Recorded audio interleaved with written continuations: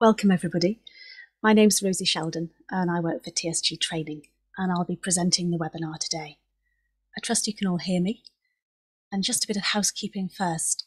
During the presentation you'll all be on mute, but if you have any questions please put them in the chat box for the Q&A session afterwards. I'll be talking about the ISTQB AI testing course today, and if you want to know more please do contact us. The next courses are on the 5th of September and the 3rd of October. This webinar is being recorded and it'll go straight onto our website shown here, tsg-training.co.uk.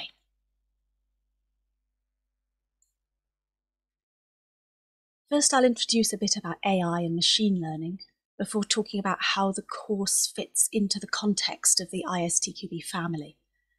I'm not going to go through the syllabus in detail, but I'll pull out some interesting bits to give you a taster.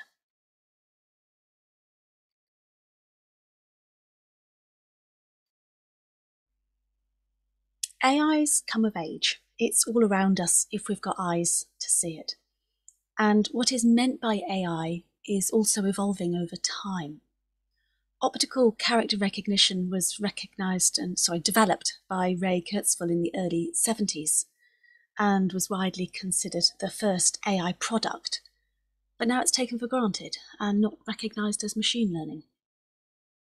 In 2019, small yellow self-driving buses were deployed in Berlin, making Germany's capital city the first in the country to use autonomous vehicles on the roads.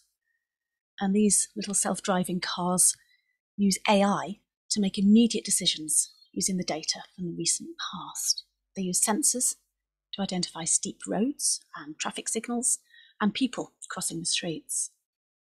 The vehicles can then use this information to make better driving decisions and avoid accidents. The Face ID unlock on iPhones is an example of an AI application today, and it relies on facial recognition. The True Depth camera on the Apple device projects over 30,000 invisible dots to create a depth map of your face, and it also captures an infrared image. And after that, a machine learning algorithm compares the scan with previous facial data, so it can determine whether to unlock the device, or not. Social media platforms such as Facebook, Twitter, Instagram rely heavily on artificial intelligence for various tasks. And currently these social media platforms use AI to personalise what you see on your feeds. And the model identifies the user's interests and recommends similar content to keep them engaged. And now we come to chatbots. Getting queries answered directly from a customer representative can be very time-consuming. And that's where artificial intelligence comes in. Computer scientists train chat robots to impersonate the conversational styles of customer representatives using natural language processing. Search algorithms ensure that the top results have the answers to our queries. Search companies usually include some type of quality control algorithm to recognize high-quality content. It then provides a list of search results that best answer the query and offers the best user experience. So AI is here and it needs testing, and it's a specialist area though, hence the new course. AI can be implemented using a wide range of technologies like fuzzy logic, reasoning techniques and machine learning. But this course focuses on machine learning.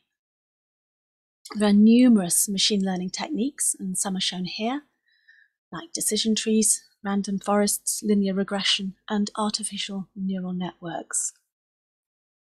Artificial neural networks were initially intended to mimic the functioning of the human brain, which can be thought of as many connected biological neurons. Many neural networks are deep neural networks because they comprise of several layers. And I'm now going to compare how conventional systems are developed with machine learning-based development process. So I'm going to start with developing conventional systems. You start with some form of requirements, user stories, functional spec, technical spec. Requirements are agreed with the customer. The software developer then designs and implements the solution in the code, which is then tested. And this code is then deployed to the target system. And with conventional systems, it's relatively easy for us to understand how the system transforms inputs into outputs. For a machine learning-based development process, you still start with requirements, but let's think of these more as objectives. Then, at a high level, the data scientist gathers training data and writes or requires machine learning algorithm. Next, the training data is fed to the machine learning algorithm, which uses the training data to create a machine learning model. And this model is predicting the right response given the data it's been trained on. And this automatically generated machine learning model is then deployed to the target system. The important point is that the deployed machine learning model code is not written by a developer, but instead it's generated from the machine learning algorithm code. This process will be covered more in the next slide, but before we leave this one, I do need to highlight that this slide is specifically about machine learning rather than other AI technologies.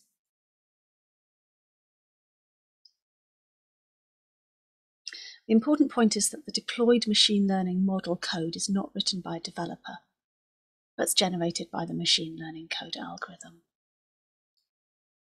So this is the machine learning workflow from the syllabus. And as you can see, AI introduces special test levels for machine learning testing. The course steps through this workflow in detail, using practical exercises to support the theory. And delegates download free open source tools and resources to do the practicals. It's a specialist area, and it fits into the wider family of ISTQB courses as follows. So here's the ISTQB roadmap with the Agile, Core and Specialist streams shown there. The courses highlighted in orange are other courses that might interest you, provided by TSG Training.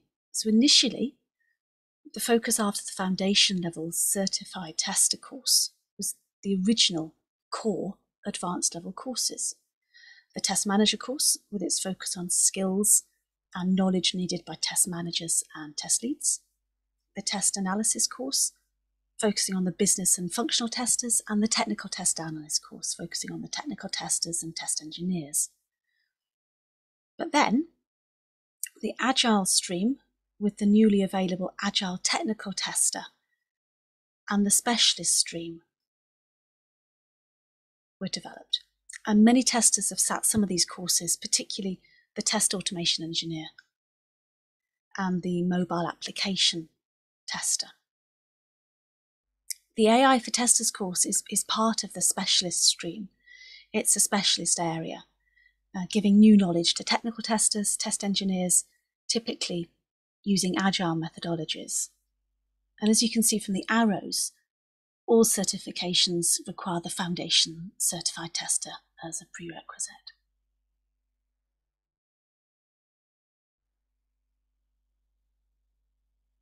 The material for the AI testing course is taught over 4 days using slides, 17 practical exercises, discussion and practice multiple choice questions. And this supports delegates prepare for the 1 hour, 40 multiple choice question exam that's set after the course.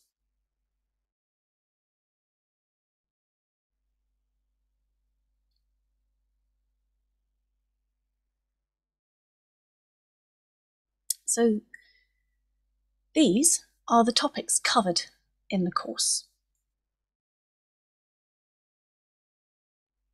There are learning objectives against each chapter and also hands-on learning objectives covering most topics, but not the light blue ones.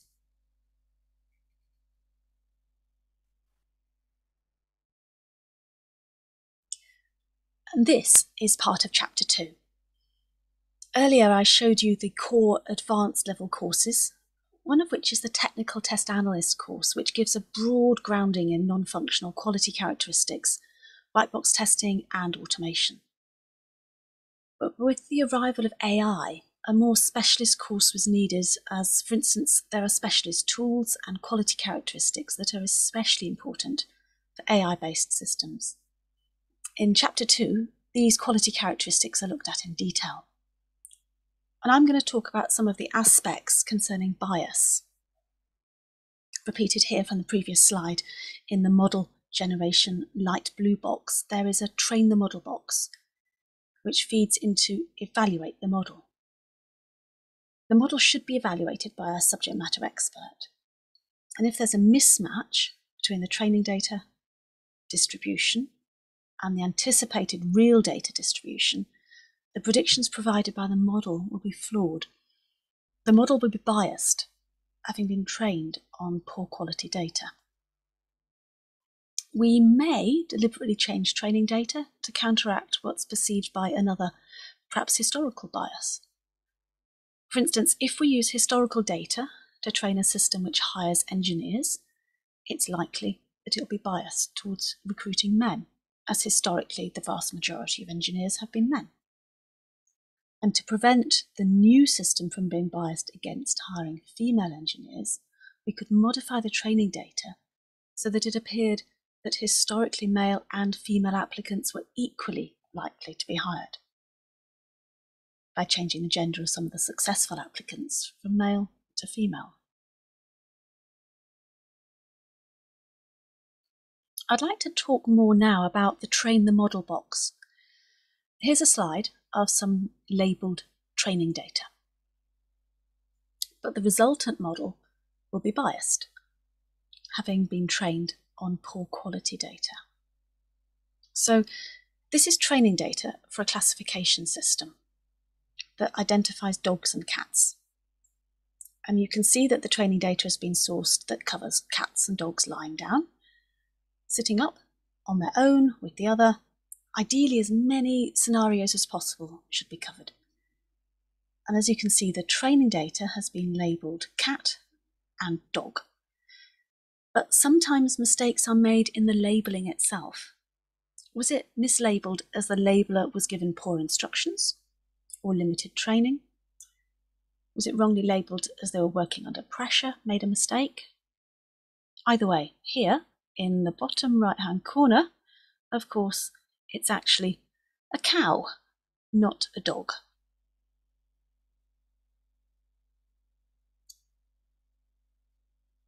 So now unlabelled production data is used. And here the dog has been correctly identified by the model as a dog, but this white cat has been identified as a dog due to the unbalanced data or maybe incomplete data. All examples of cats in the training data were black. Unbalanced data might result from inappropriate bias, maybe biased gender or ethnicity. I mean, one reason for incomplete data might just be human error.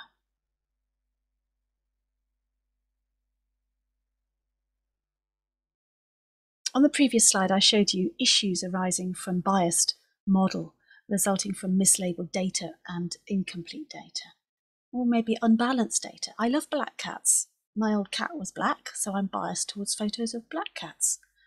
It's what I like. It's what I'm used to. My photo selection's biased.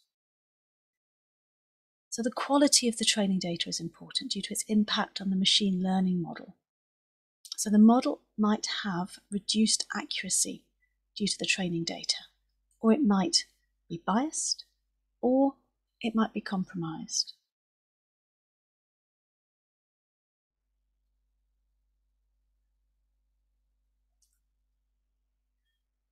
So, in summary, AI is here, so come and learn more about it.